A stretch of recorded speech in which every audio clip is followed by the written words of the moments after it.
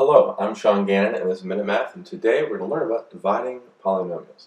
So if I was given this polynomial to divide, n squared plus 10n plus 18 divided by n plus 5. Okay, so we're going to see put our divisor n plus 5 into our dividend n squared plus 10n plus 18.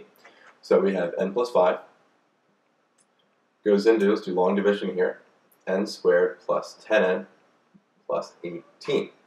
Okay, so we say, okay, how many times, or what times n gives me this n squared right here?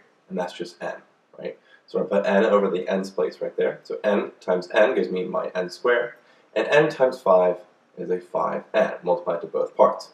We then have to subtract these, okay? N squared minus n squared is just 0, great. And 10n minus a 5n is just a 5n. Let's bring down the 18, so we bring down the plus 18, and we do this again. What times n gives me 5n? Well, that's easy, that's just 5, right? So plus 5. 5 times n is 5n, and 5 times 5 is 25.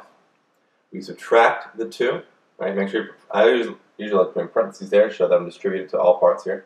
5n minus 5 is just 0, and it should eliminate there. That's the whole goal of it.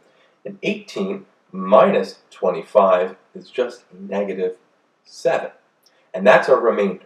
So at this point, we're almost done. Pretty much done. We're just going to write our final answer. We have n plus 5 minus 7 over our divisor, which was n plus 5.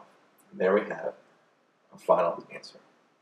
So as a recap, we're given n squared plus 10n plus 18 divided by n plus 5.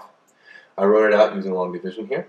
Then I had my divisor, my dividend, and I said, okay, what times n gives me n squared, which is n. So n times n is n squared, and multiply n times 5 here. Subtracted them, brought down the 18, left with 5n plus 18 here. Then I said, okay, what times n gives me 5n? That's a 5. 5 times n is 5n. 5 times 5 is 25. Great. Subtracted them, got a negative 7.